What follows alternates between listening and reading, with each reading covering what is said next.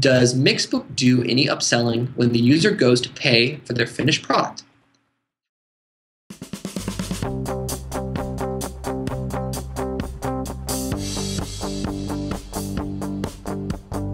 How do you balance the need to sell more with the engaged user while keeping the environment welcome and easy to check out?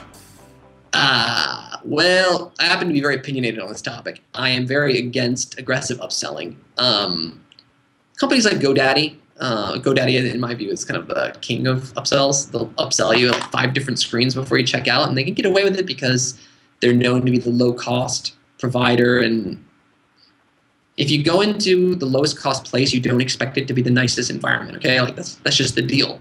Nothing against GoDaddy. That just is what it is.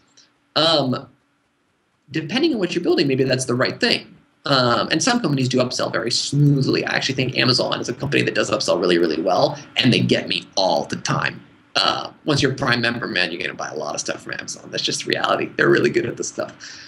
So I think upselling is good, but the new user flow is so critical. Once someone buys once, you have a much higher probability of buying again. Well, I mean, hopefully, like your conversion of repeat buyers is higher than your conversion of new. If not, then you have a different problem that you should talk about. I am a fan. If you ever use our Mosaic app, you will see I'm a fan of minimizing the steps it takes to buy. Once a user has communicated they want to buy something, you minimize it. You don't make them think about anything.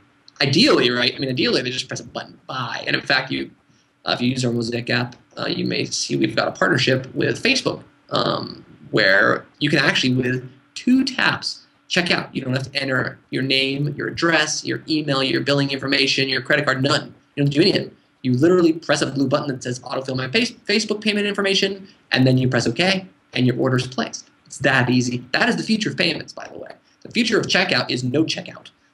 The future of payment is you don't think about it. You just press the button and it's done.